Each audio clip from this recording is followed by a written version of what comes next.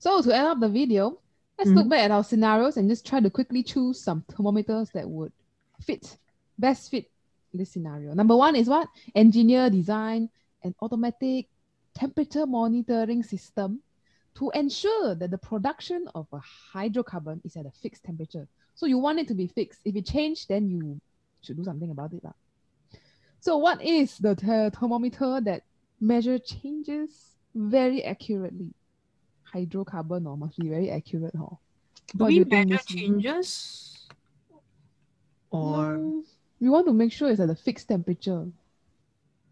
Yeah. So if the temperature goes somewhere else, we want to know, oh, your hydrocarbon system, something wrong now. Yeah, so the reaction should happen always at the same temperature. If you study chemistry and if you study organic chemistry, you know the conditions for reaction, so it has to be at that temperature. If not, you get some other weird byproducts. So Miss Lee, what will you choose for this scenario? I choose. What will you sell to this engineer? I choose 2. 2 is the constant volume gas.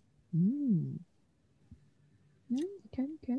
Because the range is very big. There's no range stated here. And also at the same time, this is obviously if you can hire an engineer, you're a factory lah. So you're not a high school lab trying to produce a hydrocarbon for a science experiment. You're producing hydrocarbon for a place like, for example, all the Petronas throughout Malaysia.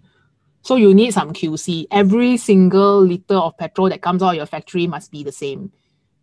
Temperature, yes. So the reaction must be the same. Everything must be the same. And this thermometer is great at measuring fixed temperature. So okay lah, very good. Other ones. Gordon Ramsay, oh my, this man wants to measure the internal temperature of his Christmas turkey while it bakes in an 82 degrees Celsius oven. Turkey. Cooking. What we use? Can use mercury, can use resistor. If you want to measure the internal temperature, meaning you need to have the thermometer inside the turkey. So you stab it. I think we need those probe stuff where we can stab, you know. So mercury glass maybe not so good lah. After you stab, the thing break, then the mercury go in your turkey, then how? No.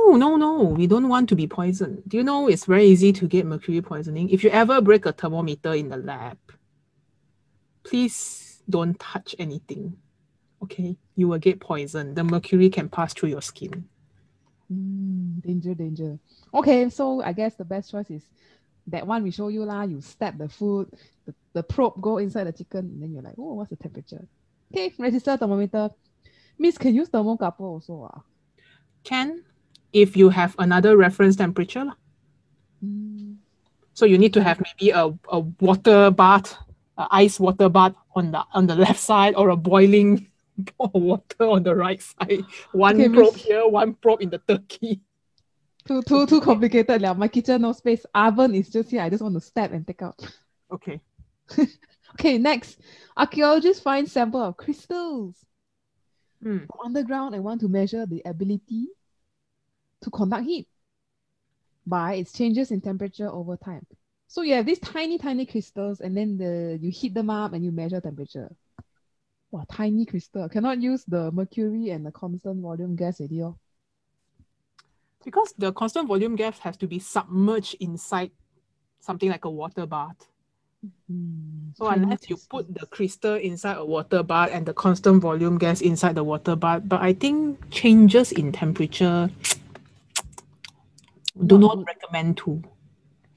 Number 3 or number 4 maybe? Can those two measure very small things? They can. Which would be the best? Changes or my favorite will be number 4. What do you think? Yeah, just now we mentioned the resistor thermometer change is not as fast. Thermocouple can be very quickly. So I guess thermocouple will be the best one to recommend to these archaeologists. Yes. Yep, they just once again need a reference temperature. Yeah, go and boil a pot of water lah. It's not in the lab already. Archaeologists sure got lab one. Okay. Next. Jet exhaust engine on a fighter plane needs to trigger a cooling system immediately if the temperature rises above a certain value. Wow. Jet exhaust very hot. Oh. So you have a very big range of temperature, and it probably will change very quickly too. Suddenly you got exhaust, suddenly you got cooling. Wow, Miss, what do you think?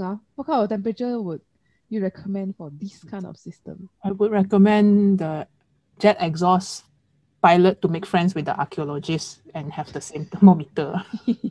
Can lah. Very quick change, very large range. Can lah. We put a thermocouple thermometer. The rest cannot. Mercury, you put there, maybe melt already the whole glass. I don't know. you go to the jet engine, you put the mercury thermometer, then suddenly the whole thing gone. Cannot. Same with your glass bulb. Although you can submerge the glass bulb in the jet exhaust, but I don't know. It's and not, also the thing about thermocouple is that the probe is metal. If metal is already melting, your whole fighter jet plane is melted. Okay. So like if you use thermocouple, it has a metal probe. It wouldn't like burst or explode or anything like that compared to the other thermometers that uses glass. Last one. Thermometer can, but it doesn't have a fast response time. Okay. But your jet, you change very fast, ma. Yeah lah, you running after your enemy. I don't know who's your enemy. Last one, Miss. This one is a challenge question. Because I will tell you why. A business owner want to measure thermometer temperature of the customer to comply with SOP for COVID-19. But the choices we have here do not include the infrared thermometer. So you can only choose from these four. Which one would you choose? I know just now we say got the gun thermometer, you point at the forehead, you measure, but now cannot. You choose between these four. Which would you recommend? Can we do mercury in glass? You have to sanitize the thermometer between people. That's true. Every time somebody stick in your mouth, stick in your armpit, they have to sanitize. Also have to wait very long. Like imagine you got a row of customers. Oh yeah, because you need to achieve thermal equilibrium. So it's very slow. Cannot. I don't know. What do you think about number 2 then? Would you choose number 2? Are you going to feed the bulb into your customer's mouth? Here, swallow the bulb to measure your temperature. But then you need to hold the bulb in your mouth for a long time because it's gas. So you see a bunch of customers just standing there. Of a fish face. Nope. I don't think I would choose it. Yeah. Harder to sanitize also. Okay. Number 3, can Means the one that the pharmacy have one is which one? What is the pharmacy have one? The strip put on your forehead, see the color change? That one, or the other one where it's actually a digital thermometer. Oh, one the small one. Use. Yes. That one looks like got a probe. Yeah. They don't stick it into you, but it has to like be put it in like, I don't know, under your armpit, in your mouth somewhere. Inside your mouth. So those kind of things that you put inside the medical thermometers. Sounds like a resistor thermometer to me. Yeah, it is a resistor thermometer, this type. Yes. I'm pretty sure you've seen this before. And the metal part here is where is the potential meter? Inside lah, auto adjust one. Very small one. Very small. Don't you worry, the auto adjust now. If you ever work in a healthcare field in the future, this will be your best friend. Every time I have to measure. So maybe resistor still can, but then you still sanitize. I think resistor, the response time is almost comparable to mercury in glass. A bit slow. They are both a bit. Customer wait a bit to wait. The one row of customer waiting for you. You faster. So maybe 1 and 3 are okay, but you have to sanitize them in between, which is the main concern, and also the time. Last one. The thermocouple thermometer, right? your reference temperature need to maintain. So you need to always have a pot of boiling water or a pot of ice bath, always at the side of your thermometer. You're very tired like that. So, but the nice thing is, person come, you just very take the fast. probe, just touch only lah, touch only. You just can touch. already. Yeah. But you always must maintain. You maintain water boiling. Yeah. So they got all cons lah. I don't know. Maybe I would choose the thermocouple. A bit fun, but it saves me having to sanitize every single thermometer and have customer waiting to come in.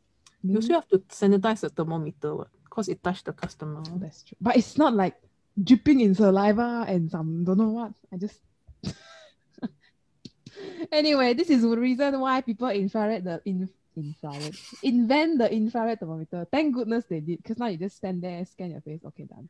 Yeah, lah, because you know why it's fast or not? Because there's no thermometric substance.